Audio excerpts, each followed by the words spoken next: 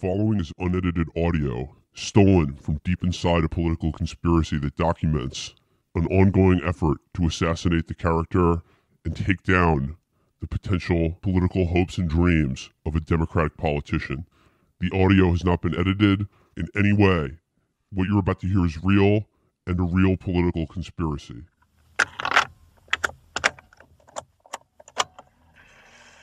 Okay, so guys, obviously this Beto guy, he's a problem. Yeah, we got to clap this fool. Has to happen. Go. I mean, no one's ever planned for a German guy who pretends to be Mexican. It's actually kind of the smartest strategy. I keep hearing more about 2020. This guy's young. He's attractive. He's charismatic. He stands for everything that's right and good. He represents, I mean, even though he's white, he represents the interests of POC in a way that, quite frankly, I'm not with. No way. I mean, he could possibly inspire the entire country to come together and defeat Donald Trump, which that goes in the way of our insane socialist accelerationist plans. I've personally bought 3 condos in Trump Tower to accelerate conditions. You know, worst of all, he's out here making women's calves cramp all over the place. He's setting up expectations about being a generous, giving lover. We can't have that. No. Can't have that. We have spent years now setting women's standards very low for what to expect from the bearded brocialist. And we're not going to have this guy filling their heads with dreams of multiple orgasms and fancy dinners out. I heard that Beto O'Rourke can achieve triple-digit orgasms. This has to Did be you guys stopped. know that? No. Yeah, I don't want to hear about it. I don't want to know about it. Not going to happen. There's only one thing we need to do, and that's coordinate a response. Absolutely. So let's get our agent in the Washington Post on the line. Yeah, let's get one of our shooters on. Let's get one of Fred Hyatt. Let's get one of our top shooters on this case. Put out the hit on Beto right now. We're putting a stack on Beto right now. I'm putting stacks on his head. Calling up one of our top shooters. Boop, boop, boop, boop, boop. Is this Liz Bruenig of the Washington Post? Yeah. Hey, is this about taking Beto down? Yeah. Welcome to the political conspiracy. Hey, thanks so much. Yeah, I met up with Bernie in a parking lot last week to talk about this at around 3 a.m. And his feeling was that it was just too likely that Beto could beat Trump, and we can't let that happen. Can't let it happen, folks. Bernie, he met you in the darkened parking lot, as you do in Washington, and he said, "Follow the triple-digit orgasms. Follow the wherever calves are cramping." I wasn't going to let a champion for women win last time, and I'm not going to let a champion for women win this time. And so he deployed his A-team, including me and David Sirota with a couple tweets and Zed Jelani in Current Affairs. It's wild that we can coordinate so well in that people among us who generally share the same political values and ideas could come up that quickly with such a similar take on why Beto is wanting. Again, and I'm glad I orchestrated all of this because we need coordinated response, character assassination. The reality is he's such a great left candidate that everybody on the left was actually supporting him before Bernie decided to put the hit squad together. So, it definitely took a high level of coordination. It's pretty impressive. I know that Bernie has deployed every listserv. He's held multiple meetings in undisclosed locations. You can look for more critical reporting about Beto, especially as he starts to put together an exploration committee and prepare to run. And of course, none of that is going to be generated naturally by the news process. It's going to be all due to Bernie's work behind the scenes. And I know you guys are in on that. I mean, I hope the Slack doesn't leak. We are recording this political conspiracy just for our own files, but I hope it never gets out. Oh, man, we would be in so much trouble. That would be embarrassing. I would get canned. But, I mean, just, for our own records and files, here, and for our tape, it's so we can plot out this conspiracy going forward. Just what is the sort of case against Beto? Because obviously, we have said on the show as part of this plan, again, as part of this double-blind conspiracy backtracking maneuver, that we very much wanted him to defeat Ted Cruz for the Texas Senate seat. He didn't do that, but now people are beginning to say, hey, Beto is, he's going to be our guy in 2020. He's young, he's charismatic, he's got money, people like him. So just, for our own records and purposes, even though I know we both we gotta get the talking points down here. What is the sort of case against Beto as a 2020 Democratic presidential nominee, in your opinion? Well, the problem with Beto that, when Bernie gave me his files, seemed to be that he's very wishy-washy on healthcare, right? So he doesn't support either a Medicare for All bill in Congress. He's voiced support for single payer, but he won't put a policy to that. And he's also at other times said he supports universal coverage, but thinks there are a number of ways that we could get there, including something like a public option. So it's difficult to pin down actually exactly where he is. And that appears to be done on purpose, right? So he can kind of pull an Obama and be all things to all people. And then there's the kind of middling voting record in Congress, right? He's not a progressive Democrat. He's part of the New Democrat coalition. Didn't really do much in Congress and doesn't really actually seem to push much legislation whatsoever. Needless to say, progressive legislation. And then there's all the real estate dealings in El Paso, where he's from, some of which have put poor old women out of their homes. So that's what we're working with, and we're trying to dig up more. We're talking to the tweeters who are talking about the calf cramping and see what they have, and they may know something we don't. And it was reported that he just had a meeting with Obama's old campaign people. So like they clearly see something in him that they saw in Obama, and which is honestly should frighten everyone. Oh my God! And it's astounding. They're out in the open about it. They're talking about how excited they are to have another Obama, and it's like, what do you think happened? He's like, Obama won, and he got 8 years in. Congratulations. And I guess they're just thinking we just want to win again. And it's just I guess that's what happens when you're out of power. Your brain just dissolves because of all of the triggering you're getting from all of every awful tweet and just President Cheeto being an embarrassment every day. But you have to do something once you win, and just being vague and offering platitudes and then governing that way. Guess what? Congratulations. Maybe Beto can beat Trump, especially if he has another well-timed economic collapse, which certainly helped Obama win. Then in 48 years, congratulations and welcome President Anti-Semitic Times Square Elmo, because that's the inevitable result of that. Well, I don't know. I mean, I think there's some value in continuing to live the exact same cycle of our existence in 12-year cycles every year, but they keep getting worse, they keep getting shittier, and then we just die. It's a Mayan calendar. I think there's some value in that, in just reliving the same things, just with more like little marginal factors made shittier every time. Like, we get to relive 2008, but climate catastrophe is, I honestly think there's some value to it. And I think you guys are sort of just out of hand poo-pooing the idea of a living purgatory with no end. Hey, and I'm with it, boys. Nietzsche, baby, eternal recurrence. Let's go. Well, I mean, Liz, obviously, we're joking about this political conspiracy, but you wrote a piece for the Washington Post that was, a very mild piece of, criticism about Beto as a 2020 candidate that was just basically saying, here, pump the brakes on this guy for X, Y, and Z.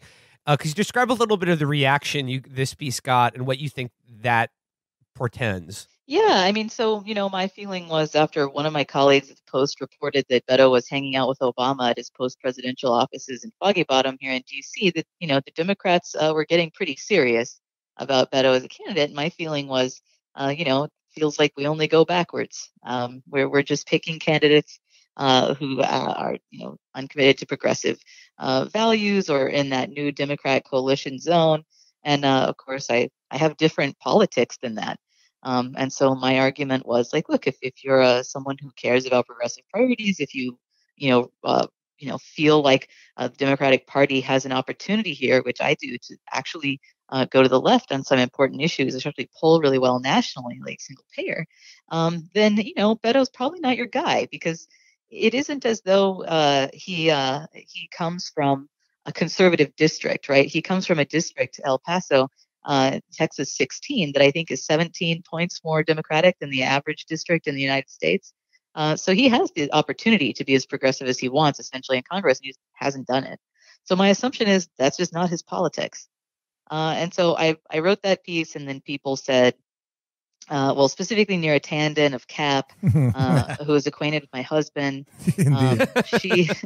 she said, this is a coordinated attack that's coming from, Bernie Sanders supporters, Bernie land.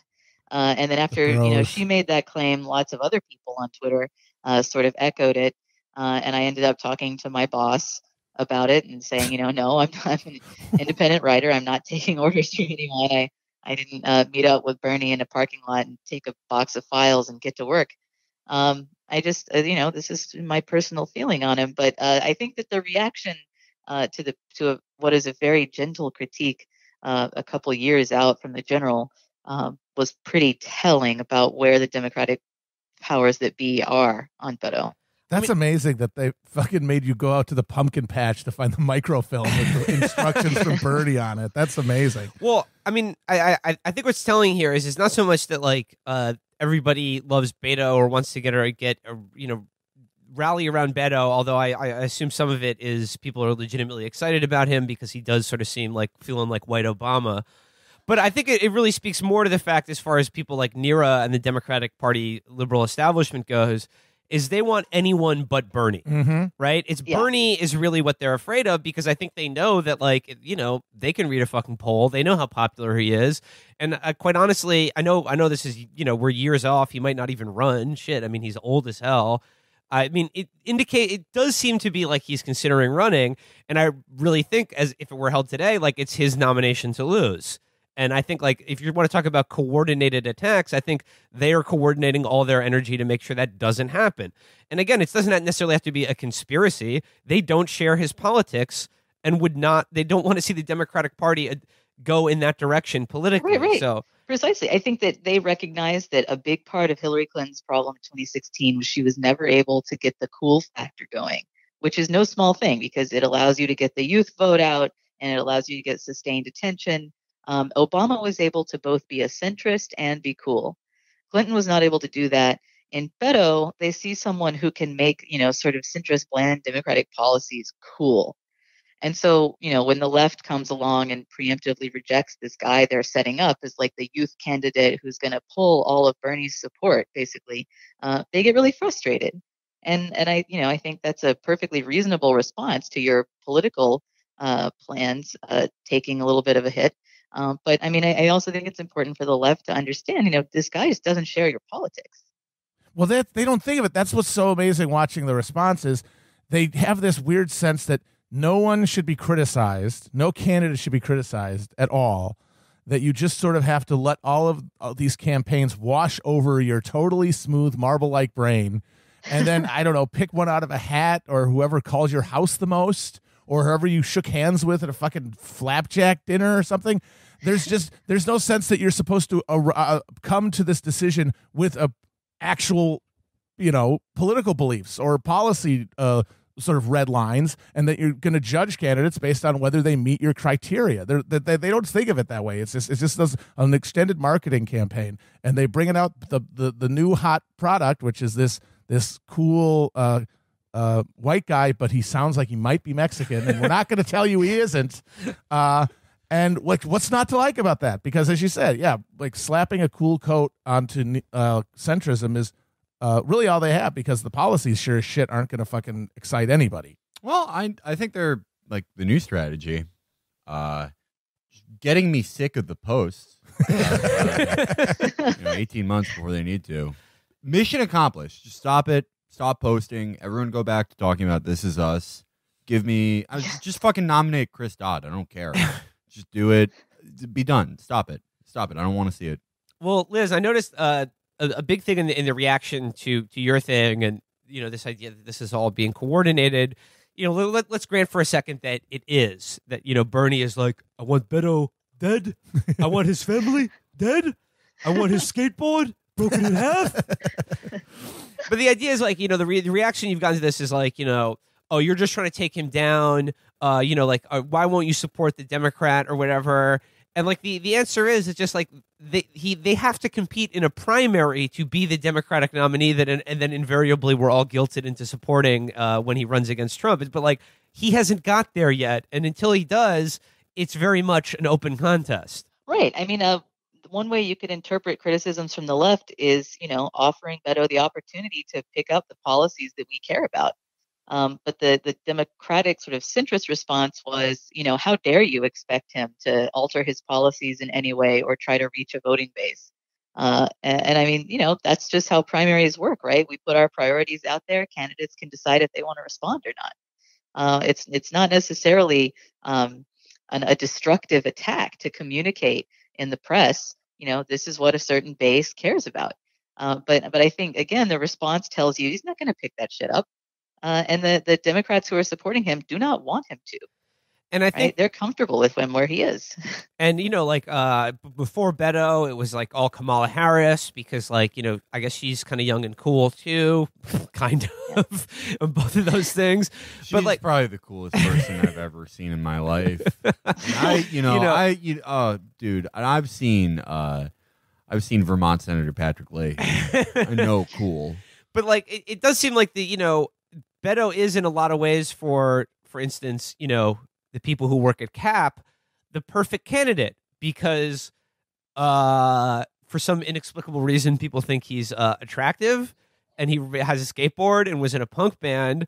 And I guess like like we said with Obama, he can sell that vague sense that like, he's everything Trump isn't. And it's just like we can pour into him. He's just this container with which we can the youth of America can pour into, their hopes for a better future because he sort of like looks and sounds like one of us.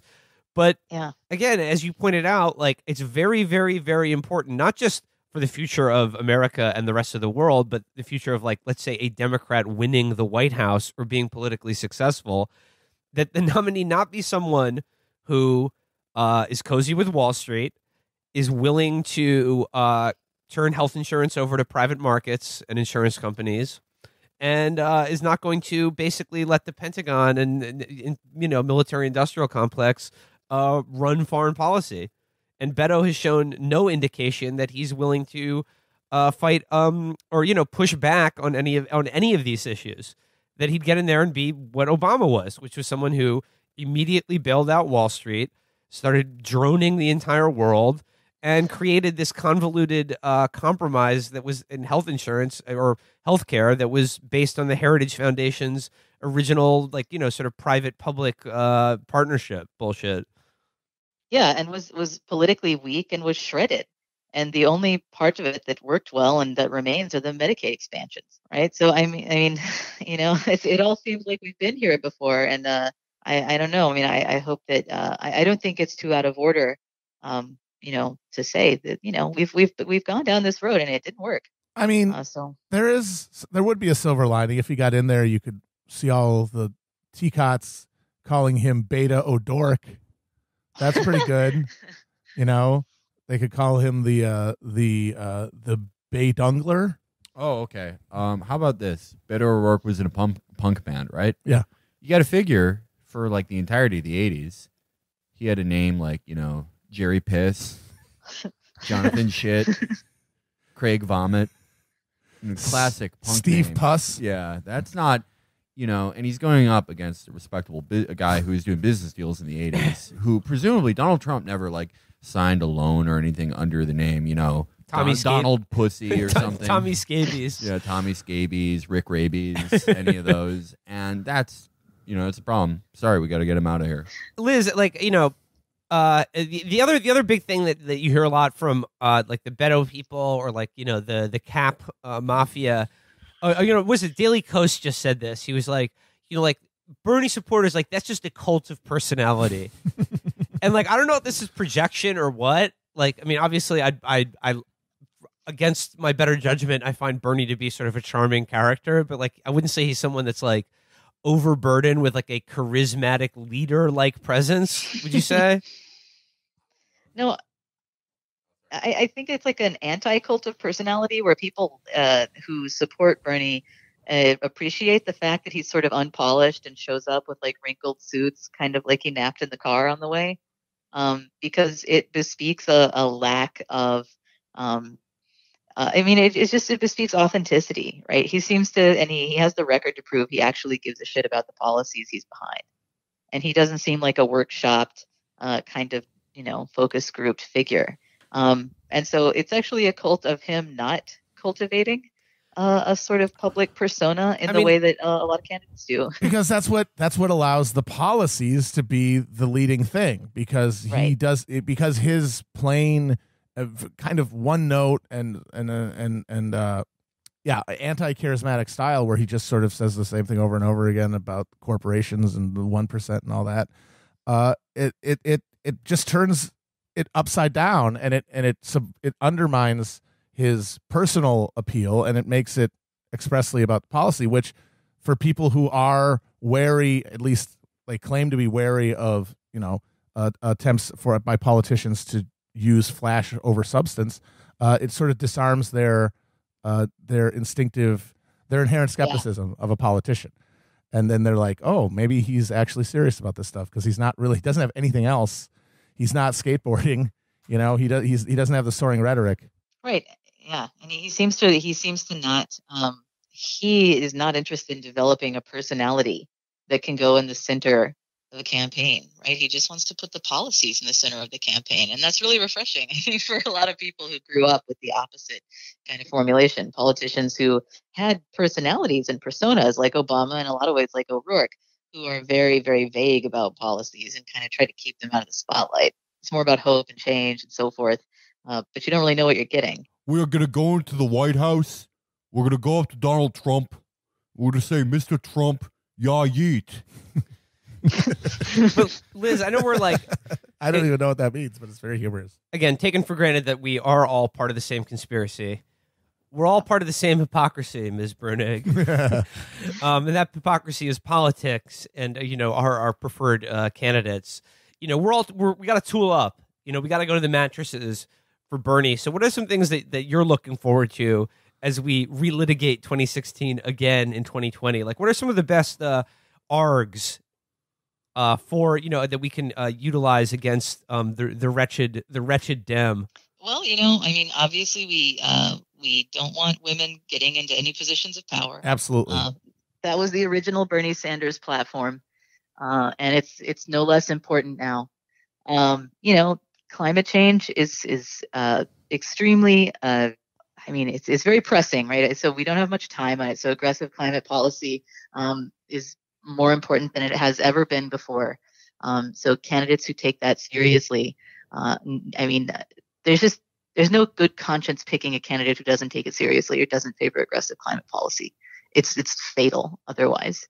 And similarly, the economy is not super stable. A lot of people are predicting another collapse. So unless we want to go to 2008 again, with bailing out the bankers and ignoring homeowners, allowing people who are basically committing financial crimes to get away with it, and then punish the victims, you have to take a candidate who is ready to sort of go after Wall Street in a really aggressive way. Coming out of this most recent midterm elections, where the Democrats did take back the House, but Matt Karp and others have pointed out that, like, while it's good that stopping reaction is always an important thing to do, and certainly this Republican Party, if you look at how they won back the House, like, they really did win with the the Panera-bred suburban Democratic voters who are mostly middle to upper middle class and mostly moderate to center right in their political beliefs, so that, like, the Democratic Party is moving further and further away from being a party of the working class and more a party of sort of like educated white suburbanites. It's a political disaster to abandon the working class, and even the sort of lower income portions of the middle class. If you abandon them, someone will pick them up, and sort of already have in Trump a kind of table setting for a pseudo fascism. And so, you don't have to panic too much or predict too much, but, if you continue to move in a direction that people identify as being sort of elitist and removed from the people and anti-populist, that energy is going to go somewhere. It's already there. And so the Democrats can decide whether they want to respond to it and channel it into a movement, or whether they want to ignore it and continue with business as usual and roll the dice and see what happens. Look at what's happening to Macron in Europe right now. It's not good. Look, Macron, I think he's going to turn it around, though. In all seriousness, like, he's going to go up. He's going to, like, tell a worker to take overtime so he can buy a suit. He's going to marry some more teachers. He's going to do what he has to do. He's going to make that crazed look that looks like he's just been drinking amoeba water for 12 years. He's going to say that he's a god. He fucking, you know what? Macron filled up this space in sort of liberal culture, that void that Kanye left, because he's sort of like Yeezus era Kanye. Yeah, I am a god. He's a god. He is. He's a god on earth. He's gonna start giving all of his speeches from behind a curtain, just his outline and maybe his bejeweled hand will come out to wave to the crowd. You know what Macron is like? You know how we always make fun of the guys who are like, they watch The Sopranos or whatever, and they're like, this is about cool guys. Macron watched Gladiator, and he looked at Joaquin Phoenix's performance and was like, this is about a cool emperor who sabotaged to be like him. If he'd only lived, he would have fixed all of Rome's problems. But I mean, obviously, whether these protests are, right-wingers mad about an environmental tax or whether they're generally anti-austerity, I mean, probably a little of both is true there. But I just want to read this one Twitter exchange between someone and, Neera Tanden, as long as we're talking about her. The person who, let's be honest, is like the biggest hurdle to the Bernie conspiracy. You're gonna have to deal with Neera it's eventually. It's tough, man. She just keeps figuring out all of our moves. She's one step ahead.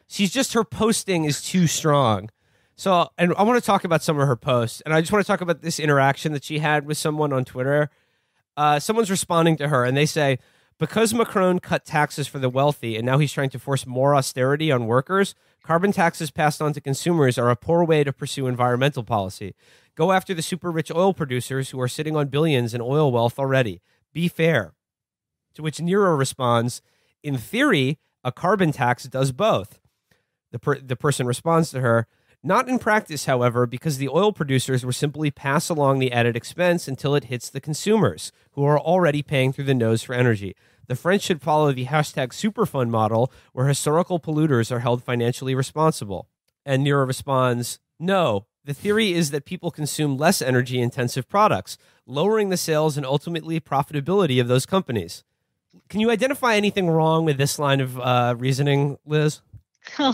I mean, the left theory is that climate change, aggressive climate change policy has to be a lot more comprehensive than just a carbon tax, right? That part of the problem is that when you leave these companies alone and instead target consumers to try to get them to stop, paying the companies, basically, the companies are still using their huge amounts of wealth to influence policy. Example, to lobby against infrastructural changes that would allow people to use public transport or green forms of transport, and to lobby against investment and innovation in green infrastructure.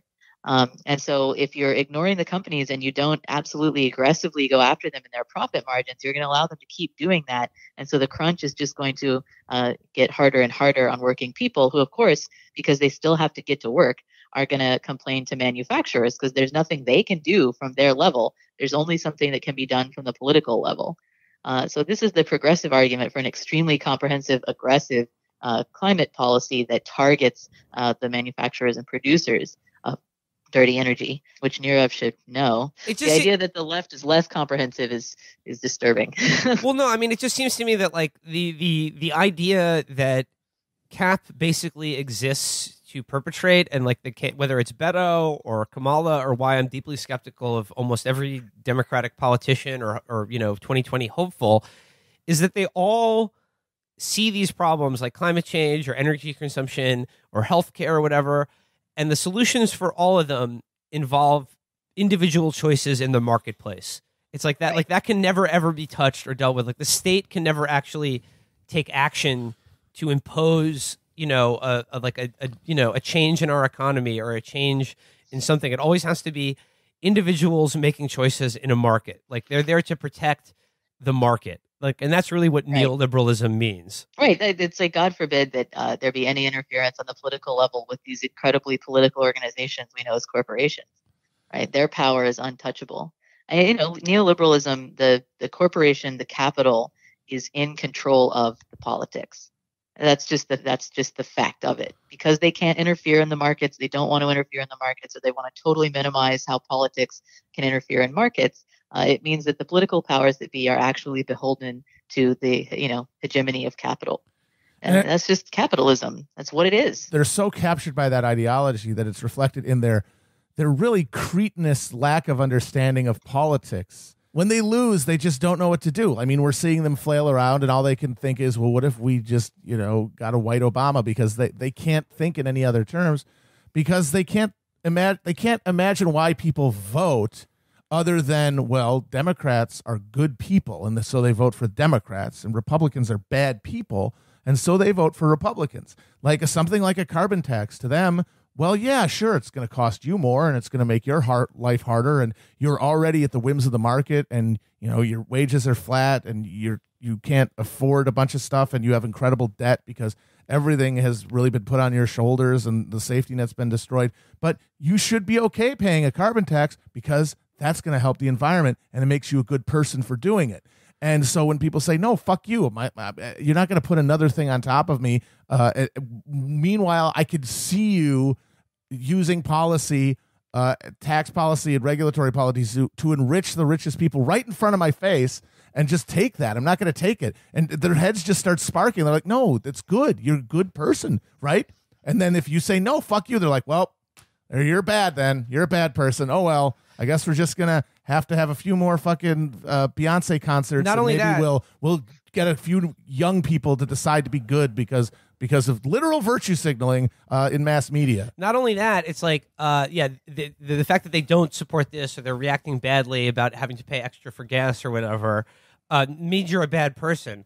Not only that, trying to design policies or a political program that would appeal to these people who are frustrated and angry is also bad, because that means that you're catering to the bad people. Exactly. And they, like it's this moral vision that trying to design policies to make the lives of the bad people less miserable or hard makes you a bad person. Exactly. As well. They need to be punished. That's why these people start frothing at the mouth every time Bernie says something about rural people.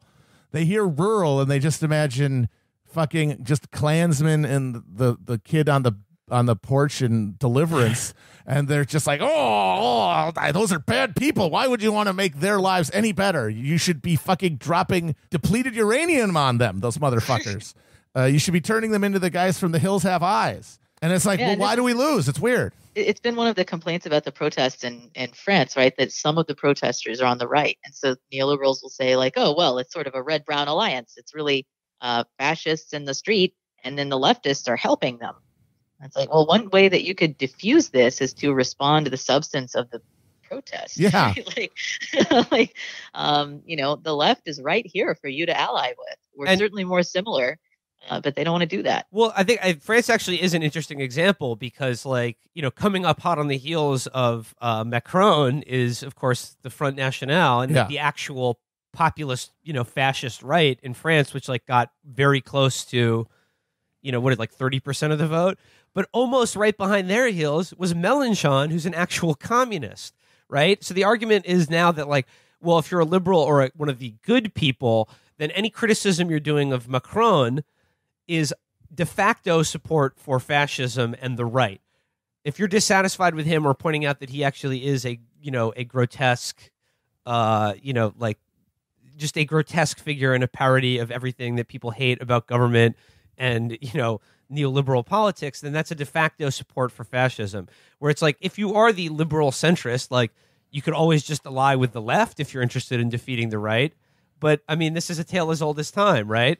If it really comes down to it, if let's say the general election was not between Macron and Le Pen, but Macron and Mélenchon, or no, Le Pen and Mélenchon, how many of these same people would have been being like, you know what? As much as we don't like it, the responsible vote actually is for the fascists. Oh, absolutely. And get ready for it. If Bernie does get the nomination, Bernie is well to the right of Mélenchon. You're going to see a lot of respectable opinion that has spent 4 years horrified at Trump slowly rationalize supporting him, holding their nose, of course. But or maybe not. I think a lot of these people, they won't outright say vote for Trump because they've gone too far into he's the most evil president of all time.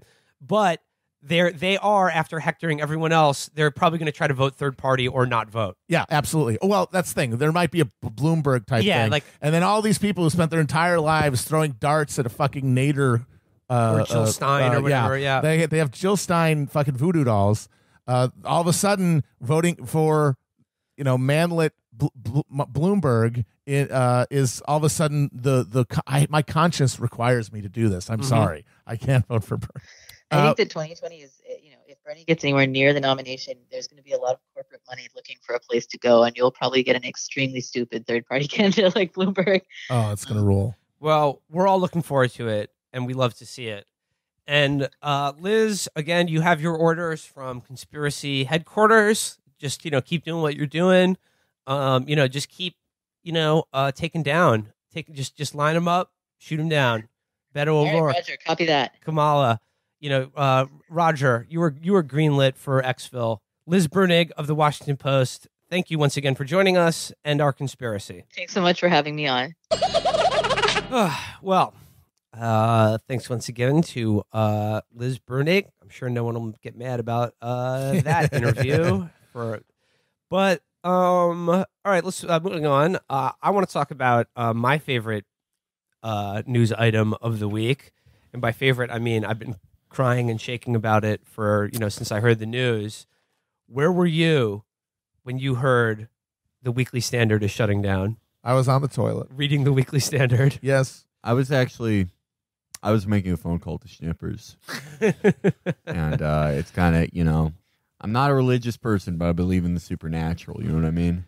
I mean, we were just got done talking about how, like, in the Trump era, aggrieved liberals have basically found, like, every way to, like, almost become entirely right-wing. Yeah. As long as it's not Trump. That's the beauty of Trump, is that he allows them to differentiate themselves from what is considered popularly to be conservatism or right-wingery, but in substance, basically endorse all of those principles. And man, you could find no better example of that than the fucking, gnashing of teeth and wailing among liberal media douchebags who are all just like, wow. Like, I'm seeing a lot of gloating over this.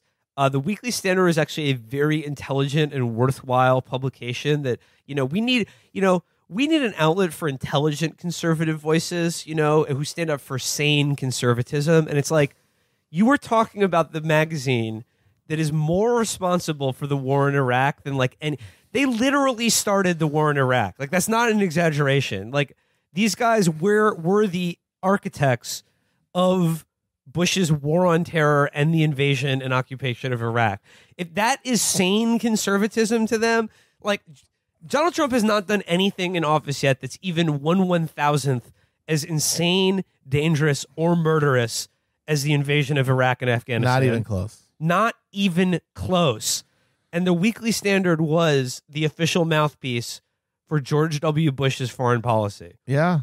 Well, and that is sane conservatism. Everybody fucks up once in a while. But remember, you say that, they had some bad articles, about, welfare, or about 500 about the Iraq war, and Stephen Hayes talking about how Muhammad Atta used to play, video games with Uday Hussein.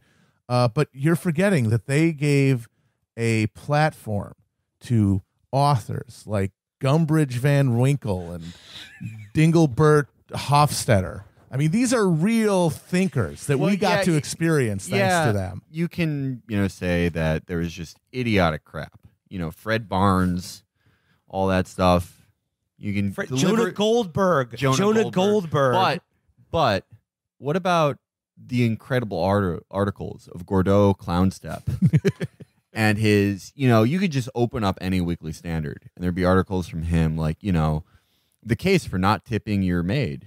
Why backgammon still matters. Just incredible stuff. Just the kind of content that you would kill for. And they did, and they were right to. Yeah. They literally killed for the Weekly Standard. They were right to. They were 100% correct to. We've lost a lot. What is essentially like a alt weekly for ephebophilic literature professors in the Upper East Side. It was a major cultural force. This thing that was read by upwards of 70 people a week. If you take away Will and people who read the articles that Will posts, look, which probably constituted 98% of their readership. I may not have agreed with everything, but when I could read a 17,000 word article about, recounting a time where you played bridge with William F. Buckley and he made like a coy anti-Semitic remark and you had fun, it was good shit. I had a good time, man. That's what matters. Like, the Weekly Standard has never made money, whether it's like all of these sort of vanity publications like the Weekly Standard or the Free Beacon or whatever. These are just make work jobs for like boys with the roundest skull. It's the Esplanade from season 4 of The Sopranos. Yeah, these are just make work jobs. Where they literally they hire these people, and it's like they're underwritten, so it's like they're paying people to read their articles about why George Bush is a modern Pericles. This is spoken like somebody who never read Lemuel Pitcairn's fashion column, sir. Yeah, the sartorial column from Pitcairn, it was just, I will know, he was witty too. Yeah. Like, he unfortunately, he was one of the only people, I think the only person in America in 2015 who died of consumption. But when he said, he famously said to Harry Reid that he dressed like a Welshman. That was like, I don't care who you are, that's funny. Yes. It's witty. Again, there can be no more clear dividing line. Again, if we're going to we were talking, Liz, about good people and bad people. I mean, we all draw these lines for ourselves, but for me, there can be no clearer line. If you think that anything of value was lost in the Weekly Standard shuttering, I'm afraid there's no coming back for you. Toilet flush sandwich. You can do your purity test, but there was no stronger conservative bulwark against Donald Trump than the Weekly Standard. Whom among us can forget when Marshall Goodcookie bravely came out against Donald Trump and said he's not serious about solving the Polynesian problem? That was courage. Any Democrat can resist Trump, Okay. but for a man like Goodcookie, like, my God. I mean, people had to stand up and take notice. Okay, Yeah, but, like, he had to, man. You know, even if you read, if you take seriously the pretensions of these assholes, that it's important that there still be outlets, even though they're only read by 70 people, and then just like make no money and are essentially 70 people, and then however many followers you have. Yeah, exactly. It really is. Yeah. 80,070 people. Yeah. But like, I mean, no one's paying for this bullshit outside. No. Like 70 people in Chevy Chase, Maryland, who are all war criminals or ephebophiles, or have gout. Like that's it. The idea that the idea that the Weekly Standard stood for like a sane conservative as opposed to Donald Trump. Well, like when people say Donald Trump is like this is conservatism gone mad. Like, okay, what they're talking about is they mean he does nationalistic sort of demagoguery and jingoism. The Weekly Standard did that to a T. Look up in their back catalog for like all of their articles about like George Bush as a marble statue, just a war presidency. Like Rebel in chief. Yeah, like how hard their dicks got about him being a war president. They think, okay, Donald Trump, he just outright lies about things with no compunction whatsoever. Stephen Hayes, the current editor of the Weekly Standard, or now former, literally wrote a book called The Connection. The Connection, about how Saddam Hussein was literally in cahoots with Al Qaeda and did 9/11. Yep. Okay. Then there is the Donald Trump, unlike sane intellectual conservatism, is sort of a crass and vulgar populist. What? Bill Kristol personally got John McCain to have Sarah Palin as his running mate, and there was a big Weekly Standard cover story on Sarah Palin titled, "Is she the one we've been hoping for?" Yeah. Would it surprise you the answer was yes? Yeah. She was the one they were hoping for. Well, at least he asked the question. Yeah. Well, it's the classic Van Poppen thing is that when they conjured Palin, they thought this is the person we can use to whip up the rubes enough to get into office. But thankfully, they'll be in a subservient position, and our guy John McCain will really be in charge. So we're going to still have our hand on the tiller. And then, oh shit, the Sorcerer's Apprentice, it got out of their hands, and it turned into Trump. And they no longer have that sense that they have final say on policy. And so they're like, oh no. I was like, sorry, motherfucker, this is what it was all leading towards. And you recognize that. That's why you recognize the hollowness of conservatism and the need to inject it with populist vigor. And that's why you fucking picked Sarah Palin. And it went out of your hands because this is the historical process. You're in the dustbin of history. Was Van Poppen the guy who wrote their bridge column?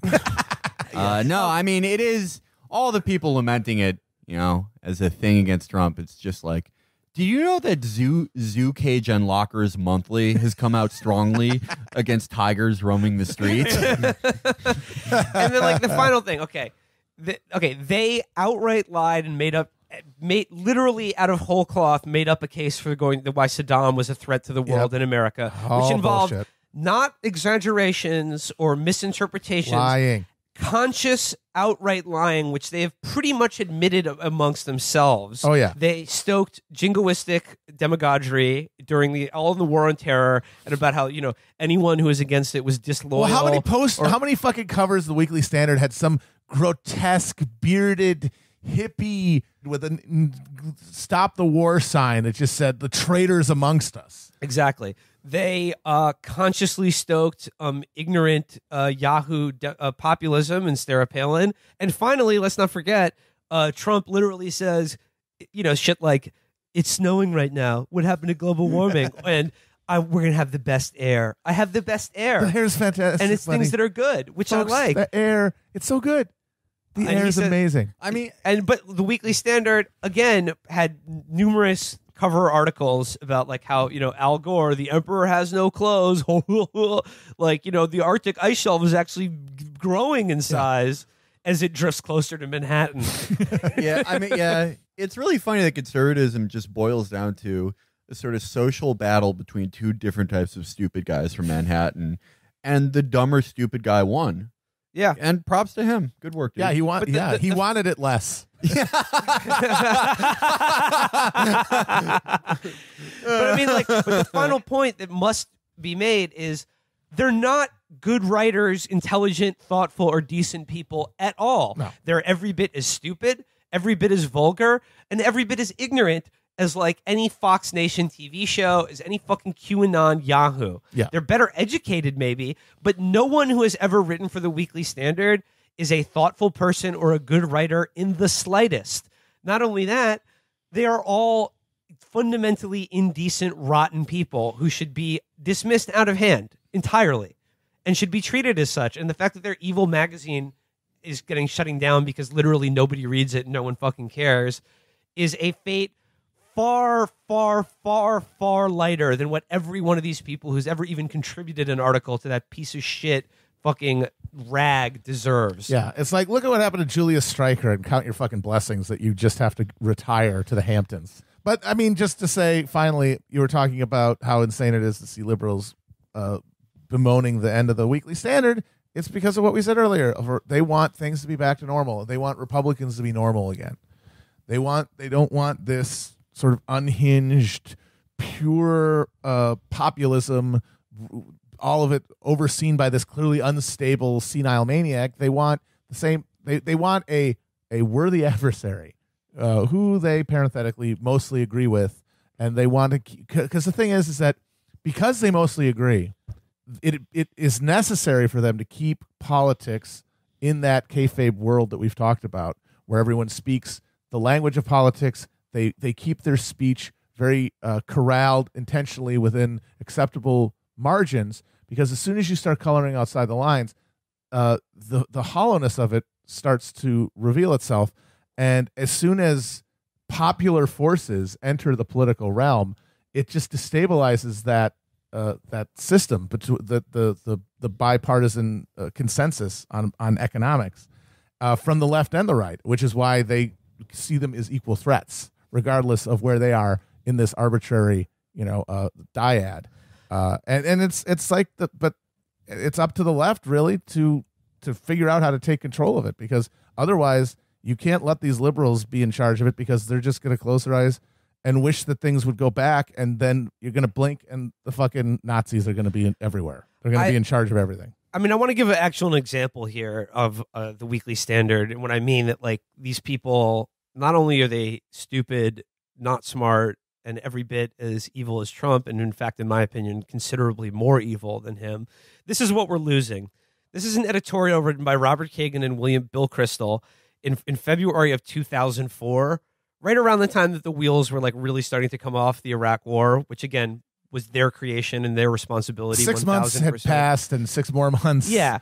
No fucking weapons had been discovered. It was a really crucial 6 months. I remember that. This is called the right war for the right reasons. Oh, yeah. This is their attempt to like to keep pumping that corpse, or million corpses, I suppose.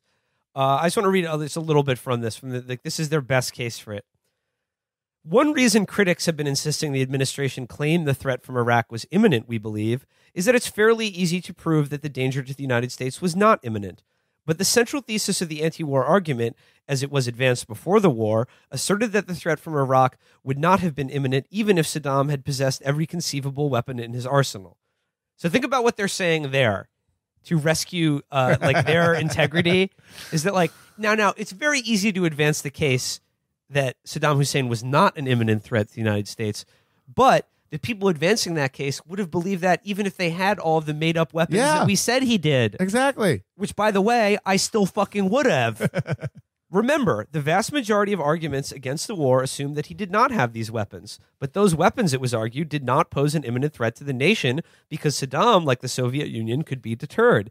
Indeed, the fact that he had the weapons, some argued, was all the more reason why the United States should not go to war. On Meet the Press on February 8th, Tim Russert asked the president whether the war in Iraq was a war of choice or a war of necessity. The president paused before responding, asking Russert to elaborate as if unwilling to accept the dichotomy. He was right. After all, fighting a war of choice sounds problematic. Indeed, by the Nuremberg standards, it is not just problematic, but a war crime of the highest order. Feeling V gross right now. But how many of our wars have been, strictly speaking, wars of necessity? How often did the country face immediate peril and destruction unless war was launched? Was World War I a war of necessity? Was World War II before the attack on Pearl Harbor or afterwards with respect to fighting Germany in Europe? Was the Spanish-American War a war of necessity? Was the Korean War? Never mind Vietnam, the Dominican Republic, Grenada, Panama, Somalia, Haiti, Bosnia, and Kosovo. What about the first Gulf War? Many have argued that Saddam could, and indeed was contained in Kuwait, and that he could have eventually been forced to retreat by economic sanctions. In some sense, all of these wars were wars of choice, but when viewed in the context of history and international circumstances, they were all based on judgments about the costs of inaction, the benefits of action, and on strategic calculations that action then would be far preferable to action later in less favorable circumstances. In other words, war was necessary to our national interest, if not absolutely necessary to the immediate protection of the homeland. But those were bad. Those are literally the most optional wars That's in just a history. list of massive crimes. Yeah. Millions of people killed for no fucking reason. He's naming, like, he's like, oh yeah, well, you know, if you say this is an optional war, what about, you know, the War of the Chili's parking lot in 1983? It's just like the most optional wars, the least essential ones. What a great, we are going to miss a lot. I already miss it. In this case, we believe that war would have come eventually because of the trajectory that Saddam was on. Just like Grenada. Or Haiti, or the Dominican Republic. Dominican Republic. Spanish-American War. Yeah. We were just going to get fucking flocked by armadas. It was going to suck. Yeah, they were building a giant slingshot in Madrid that had the power to launch a crate of Madeira across the Atlantic. Yeah, if you're eating gumbo instead of paella, thank a Marine. And he goes, so what about those stockpiles? The failure to find them, and now David Kay's claim that they did not exist at the time of the invasion last year. This has led many to maintain the entire war was false on false pretenses. We have addressed that claim. Okay. All right, that's Never enough for me. mind that. All right. Let's get lunch. Speaking of the search for his non-existent weapons of mass destruction, and again, in this article, what they do is they focus only on anthrax and chemical weapons and elide the fact that what they were actually selling was a viable nuclear program that was within days of launching like an act. Remember, we don't want the smoking gun to be in the form of a mushroom cloud. Yeah. A line written by everyone's new best friend, David Frum. Whatever the results of that search, it will continue to be the case that the war was worth fighting. Good. And that it was necessary. For the people of Iraq, the war put an end to 3 decades of terror and suffering. Woo! Right. That's okay. Good thing the war caused no terror and Not at suffering all. for the Iraq people. And Iraq, people. people say it's doing the best out of any of the countries. It's more and more people. More and more. that. You know what? I have a good authority that they're going to revalue the dinar any day now. The mass graves uncovered since the end of the war alone are sufficient justification for it. And what about the ones created by it? Assuming the United States remains committed to helping establish a democratic government in Iraq, that will be a blessing both to the Iraqi people and to their neighbors. As for those neighbors, the threat of Saddam's aggression, which hung over the region for more than 2 decades, has finally been eliminated, mainly on behalf of Iran, which is hilarious. The prospects for war in the region have been substantially diminished by our action. Again, this is written in 2004. Name fiction. one Yeah. major war in the region after that. This is all checking out. It is also, this is the end here. It is also becoming clear that the Battle of Iraq has been an important victory in the broader war in which we are engaged. A war against terror, against weapons proliferation, and for a new Middle East. Yeah.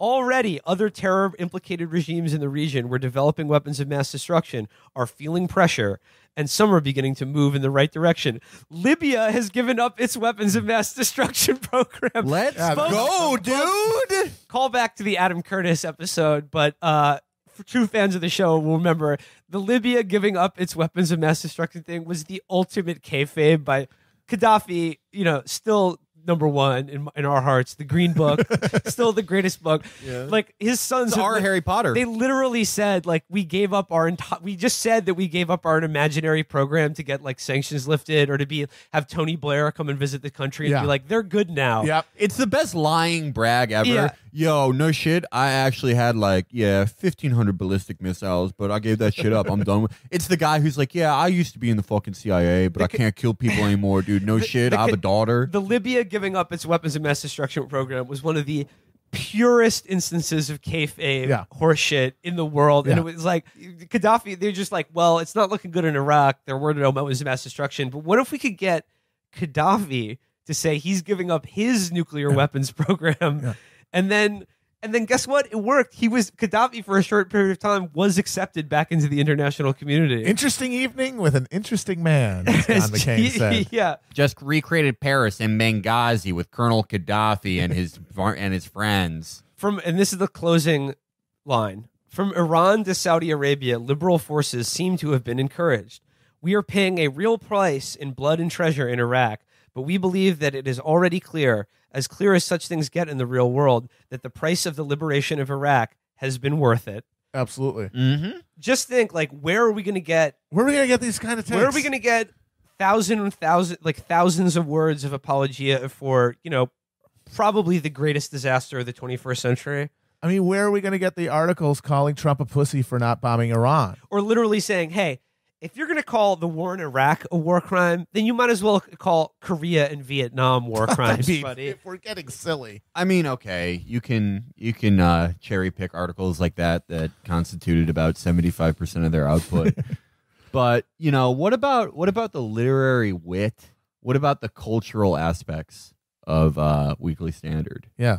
So many dudes wearing capes going and complaining that people were texting at the musicals that they went to. Yeah, it was the only place where you could get a vampire's perspective of how hard it was to see a matinee. Dude, where else could you get, PJ, just a delightfully witty PJ O'Rourke column about, how his son won't stop listening to the damn Zune MP3 player. Oh, good. PJ O'Rourke is so fun. When he talks about epic bourbon, PJ O'Rourke is so funny, has always been funny, is seriously one of the funniest writers. And if you don't think that, if you actually think that PJ O'Rourke is actually one of the least funny or entertaining people who's ever existed, then buddy, you're robbing yourself of just good comedy. Yeah, I feel bad for you. Did you know that Eddie... Even his son Beto thinks that he's really funny. Did you know... Well, now that Weekly Standard's out of business, we will be spending the entirety of our revenue to give a platform to PJ O'Rourke. Yeah. Distributing PJ O'Rourke in every language in the world. Yeah. Well, sorry, James Adomian, we didn't want to tell you this way, but you've been fired. All of the cold opens and impressions and stuff, that's all going to be PJ. All hosts are replaced by PJ O'Rourke. All guests, just PJ all the time. You people complaining that we need to do more premium episodes. We're getting 5 a week. Every work day, PJ O'Rourke. Yep. Let's go. Well, I got one last thing for us here today. And, again, we will all miss the Weekly Standard so much. But who will miss more than the Weekly Standard? Being ruled by WASPs. The white Anglo-Saxon Protestants, folks, are just genetically predisposed to be our benevolent rulers. But with George H.W. Bush, he was the last WASP. It's so it was hard. He was like a white. It was like the last African white rhino. Yeah. He was the last WASP, and now there are no more. Yeah, and we're gonna miss them, guys. And like a white African rhino, he was killed by Donald Trump Jr. I'm speaking, of course, about Ross Douthat. We haven't checked in with Ross It's been a bit. Ross in a long time. You know what? I've always said about Ross, because I miss him. Of course. I feel the way about Ross Douthat, the way that Dana White feels about, MMA fighters who aren't that good, but sort of lose or win in spectacular, exciting fashion. Ross may not be the best, but he leaves it all out there. We haven't done a Ross column in a while, so, I think this is a treat for you guys. Ross started out as a major character for us, and I think it's time to bring him back with his opinion piece to the New York Times. Why we miss the WASPs. Their more meritocratic, diverse, and secular successors rule us neither as wisely nor as well. Diverse. So he's just complaining that there aren't as many white people in the ruling class anymore. Yeah, pretty much. Okay, cool. Good to know. Well, as we know from Ross's book about Harvard, Asians, they may be smart, They're weird. but they're very cliquish and inscrutable. It's very Deadwood, yeah. It's very hard. Celestials. It's like when we're ruled by the meritocratic Asians, because they're the best at taking tests and doing math and whatnot. When we're ruled by the Asian ruling class, they may be competent, but again, it's very hard to scrute. Yeah. What do they want from us? This eternal mystery. Damn, I try to screw this shit and I can't. I just love that it's like a cut scene of Steve from Deadwood. Yeah. They're in their clique and they won't let a Harvard man. So this is what Ross Douthat has to say in defense of our WASP ruling class. The good old days in America. Yeah. We just came from Princeton. Wasn't it better? Oh when we my were ruled God, by yes. everyone, like the graduating class of Princeton, Harvard, and Yale. When we were ruled by the Dulles brothers, the Niles and Fraser Crane of war the crimes, military-industrial genocide, yeah. complex. We used to be ruled by a different type of cousin guy. It was, you would be like, instead of, my cousin fucked Betty Page, it was like, oh, my cousin knocked over 3 governments in Latin America for a fruit company. But you were telling the truth. The WASP cousin guys were just guys that fucked their cousins. Yeah. Yo, no shit. Me and my cousin came all over each other. We don't even need a woman. Okay, so this is what Ross says. The nostalgia flowing since the passing of George H.W. Bush has many wellsprings. Admiration for the World War II generation and its dying breed of warrior politicians. I love warrior politics. Oh, yeah. Just a bunch of William Wallaces. Yeah, I think of warriors. I think of fucking George H.W. Bush. The usual belated media affection for moderate Republicans. The contrast between the elder Bush's foreign policy successes and the failures of his son. And the contrast between any honorable politician and the current occupant of the Oval Office. All right, for the beginning, we can just... this is one of those ones where you just destroy it out of the gate because he says we, and he never defines that. And he's talking, whoa, all these outpourings. Who? It's all the media. Well, the media are the only people who give a shit about this. Well, I think the funny thing to point out is that Ross Douthat is 100% a WASP. Well, yeah, he is. I don't take his religious... He's very proud of it. Well, I mean, he has his phony religious conversion to his Catholicism, which is like, that's his one, check mark against it, but I don't really take that seriously. So he's just like, it was better when people like me from Connecticut ran the country. Yeah, no, he's dressing it in the idea that he's commenting on this national wellspring of nostalgia, which, I'm sorry, entirely the media, maybe like a third of Democratic voters, because they are on that civility shit and they are so traumatized by Trump that they want any Republican they can kind of grasp onto and think this person's better than Trump. So that's true. But I'd say the majority of Democratic voters are lukewarm to disdainful of him. Obviously, people who don't vote don't give a fuck who that guy was. Who's that fucking grandpa, that old bitch? And then half of the fucking Republican base thinks that he killed Kennedy. Well, he probably did. I mean, George H.W. Bush, you may not respect him for, being a moderate. It's never good to be a moderate in anything, bitch ass. World War II, what kind of chump fights another man's war? Kids suck, losers. But he capped his enemies and he moved coke. So he's a baller. Wait. You have to respect. Wait. He was From the pieces greatest to coke weight. trafficker in American He was. history. He had that yayo. Freeway HW. Yeah, he was. He was Freeway's plug. Yeah. He's the greatest of all time. Yeah. Yo, why? Undefeated. Why we missed the plug? damn, I missed the plug. Greatest. I mean, everyone made fun of Navy Pier in Chicago for putting a big dumb picture of his old head on our stupid Ferris wheel, but I think it's actually pretty cool for Chicago to officially honor the greatest coke trafficker in American history. But two of the more critical takes on Bush nostalgia got closer to the heart of what was being mourned in distant hindsight with his death. Writing in The Atlantic, Peter Beinart described the elder Bush as the last president deemed legitimate by both our country's warring tribes, before the age of presidential sex scandals, plurality winning and popular vote losing chief executives, and white resentment of the first black president. Didn't George H.W. Bush cheat on Barbara all the time? He was a huge horn dog. He was a coxman. He was a massive cheater all the time. In fact, it came out during I believe, the '88 campaign, but it just never caught any kind of larger thing because you didn't have somebody like Jennifer Flowers who was giving interviews or something. But he was absolutely a known cheater to the Washington press corps. And, of course, talk about racial resentment. Fucking Willie Horton had. Him and Lee Atwater ran an explicitly racist campaign in 1988. Also, in The Atlantic, Franklin Four. Franklin Four. Just a motherfucker wrote an article in the New York Times basically to respond to Peter Beinart and Franklin Four. What? This is the most... Okay, I'm just going to call him... What, this isn't exciting? I'm going to call him Franklin... It's just, what are we doing? What are they doing? I'm calling him Franklin Hooer. Franklin Hooer described the He's subtext... more like Franklin 8, if you feel me. Franklin What, Hooer... Franklin Four? What, New Republic, right? Is he still in the New Republic? No, The Atlantic. Oh, the Atlantic. Okay. It's literally the same thing. Describe It's all the same money laundering operation for the fucking Church of Scientology and the fucking Qatari royal family. described the subtext of Bush nostalgia as a fondness for a bygone institution known as the establishment. Hardened. Who? Them. I mean, but who is having this bygone nostalgia? Me? Name names. Felix. Me. I am, dude. Felix. Give me something other than these fucking preppy dickheads. Me, dude. I'm sad. Can I just describe the establishment how Franklin Hooer describes them? The establishment are people who are hardened in the cold New England boarding school. No, dude. Stop it. You can't use that word. Yo, my man literally said they got hard in New England boarding schools. They were ritually molested. That's what he means. I got dumb brain at Exeter.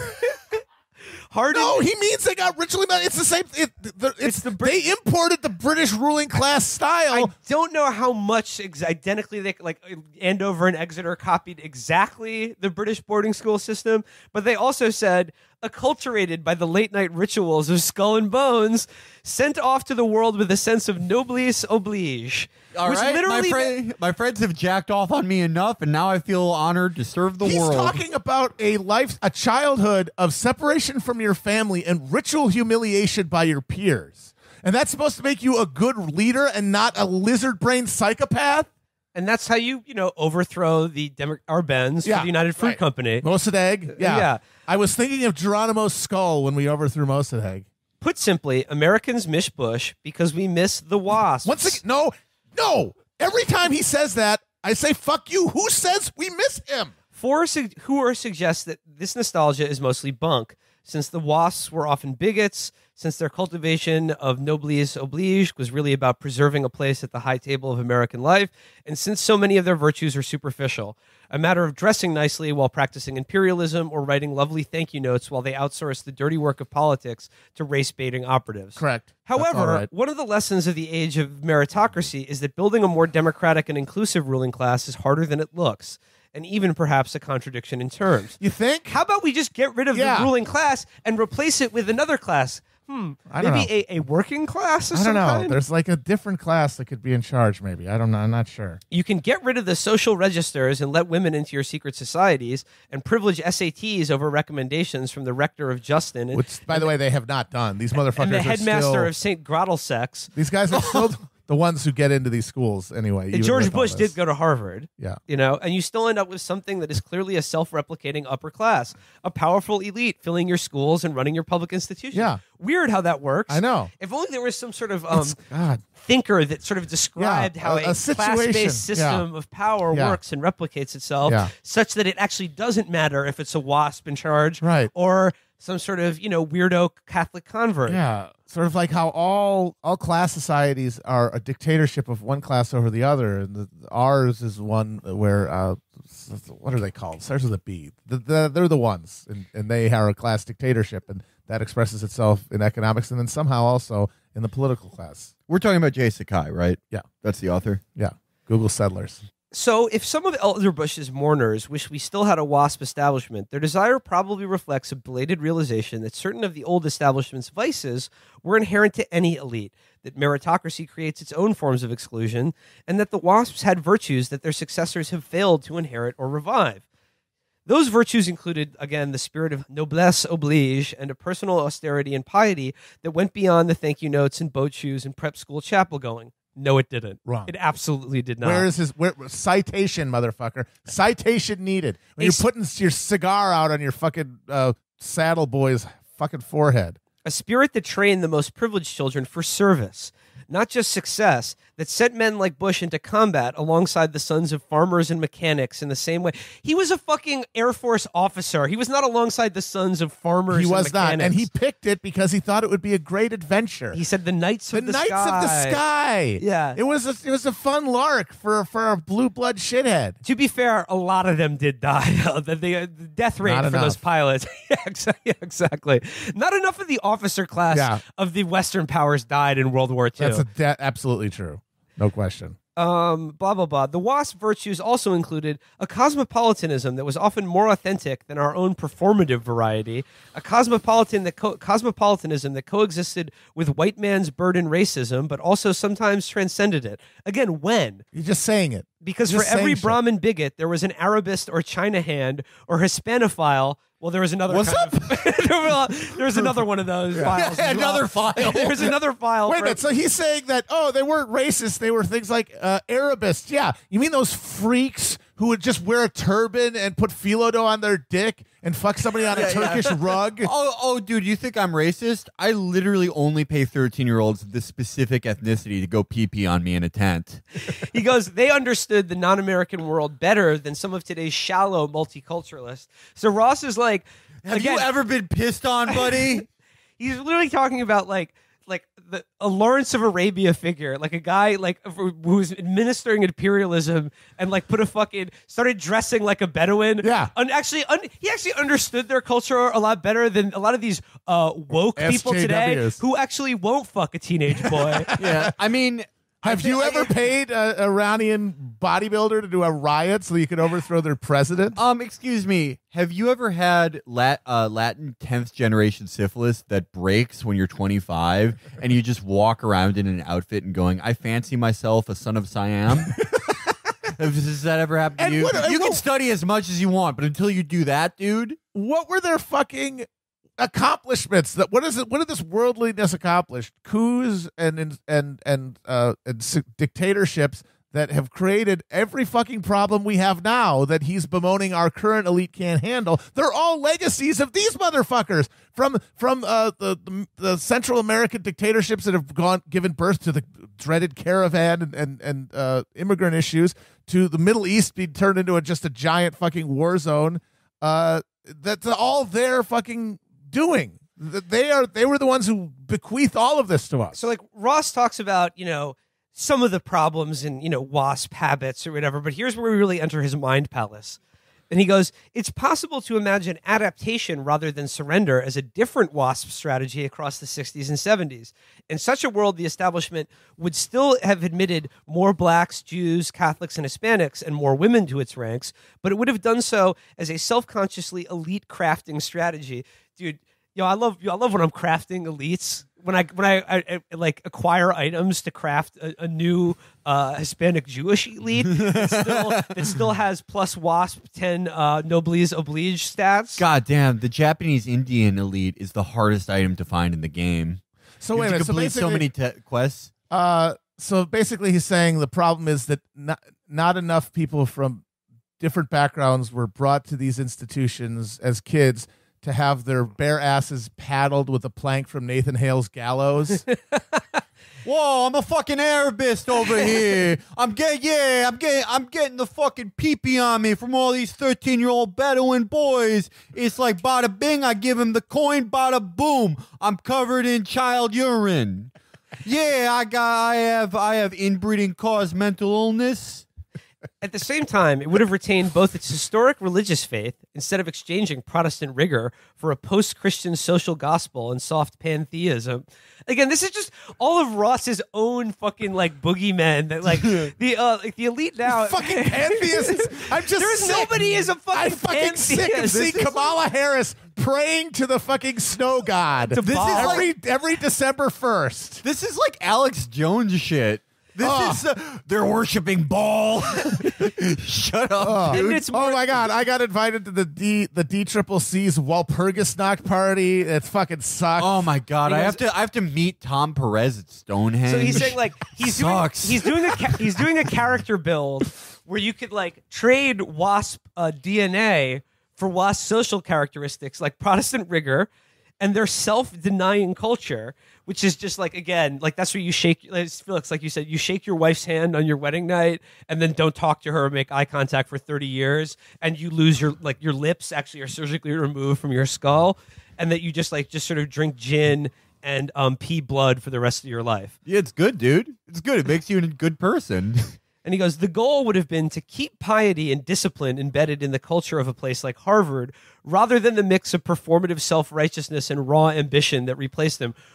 Ross, you wrote a book about your time at Harvard that was all about your performative self-righteousness and raw ambition. He is quoted as saying he wants to be America's richest writer when he was going to Harvard. And I'm sorry, what is all his religious bullshit if not performative self-righteousness? Yeah, that's every column of his.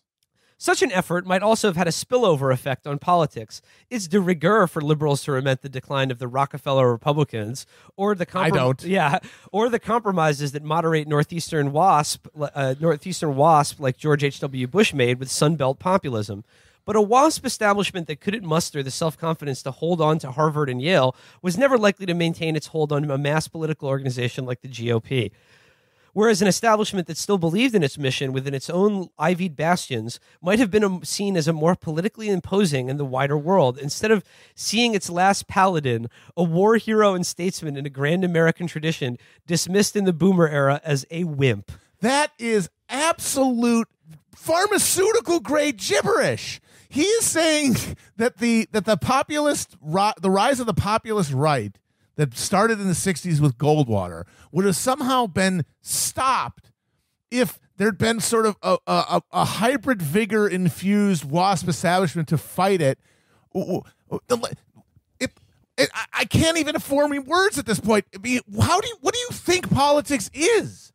Like, what do you really think is the driving factor? Is it there's no place in any of this for just the material reality of like the shifts of American the economy and where power flowed with the rise of the energy economy of Texas or whatever, the way that shifted financial influence from the East Coast financiers to the West. Like, that has nothing to do with how many people in DC can lift their fucking pinky finger when they're drinking tea. I mean, these are titanic material shifts, and that is what determines the political superstructure. He has this perfectly inverted understanding of politics where it's just the need for WASPs to be imposing enough would keep the rest of us rabble in line. I mean, I think the entire point of this column is that it's just like a giant what if scenario. That what if when I went to college,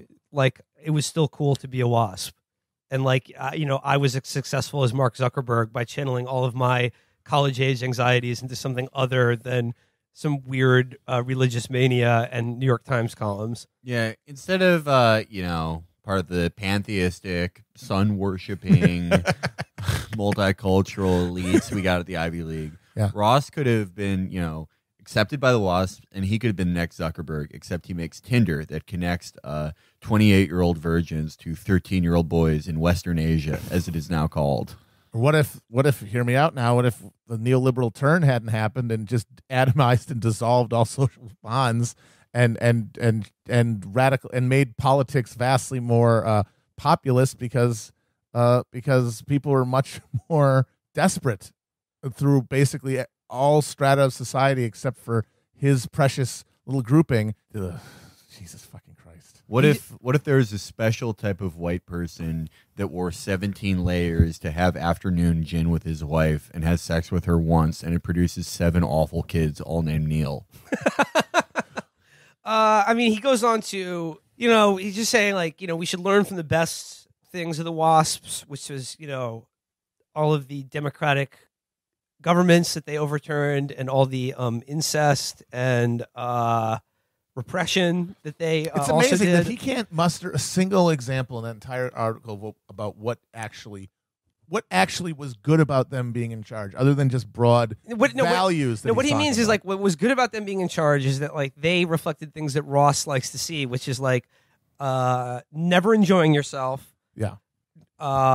And, like, being sort of, like, austere in both personality and repressed lunatic. Yeah. While you're, like I said, overthrowing democratic governments all over the world.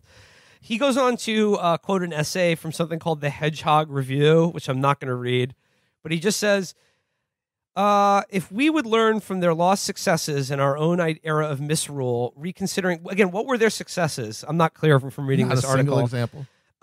Reconsidering this idea that a ruling class should acknowledge itself for what it really is and act accordingly might be a fruitful place to start.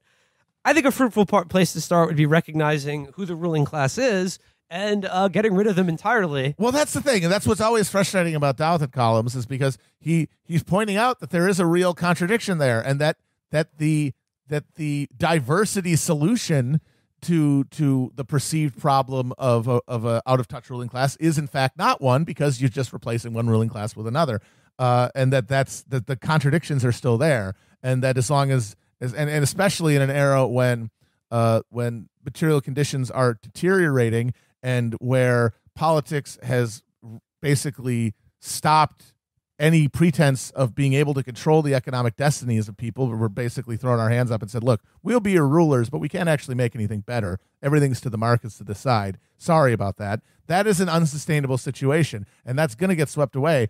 And he kind of has this vague understanding that that's the case, but because he is a fucking deluded dipshit, he just can't grasp it. So instead he's like, well, what if we just went back in time and had made sure, killed Jeb Bush and replaced him with a more competent version of himself so that he could have beaten Trump in 2016, and then everything would be okay. And I think it just comes down to, like, Ross is a WASP, but he'll never really be a part of them. But, like, he wants, he views himself as an outsider because of his weird religious mania. But he still wants to be part of. He wants to fuck Geronimo's skull. Well, the thing is that he probably fucking affects that Catholicism partially to create an aura of being an outsider, because that gives him that's a it's self-regarding, because to be sort of part of this elite, you're a fucking Wodehouse character, but if you have some weird thing off, you don't want to be Gatsby, you want to be Nick Carraway, right? And that he gets to be part of it, but also have self-awareness and a separation from it and an irony that makes him more interesting than just these boring WASPs. It's almost like a shallow, I don't know, what's the form of politics that's, like, based on who you are, right, or yeah. like something like your driver's license, your ID, ID, yeah, your identity politics. That's what it is. Yeah, identity politics. Meanwhile, I would rather be ruled by literal, actual WASPs. Right? Giant interdimensional space WASPs that had us all work in the sugar caves than these motherfuckers again. I would rather have that wasp from Mandy sting my neck after LSD is dropped into my eyes. Well, yeah, that just looked like fun. Actually, that looked pretty dope, actually. Yeah. So that's what I'm going to be doing every time Ross Stout that writes a column. Yeah. So right in the neck. Always good to check in on Ross again, and always good to check in with you, the listener. Yeah, Once hi again. guys. Hey, how you doing?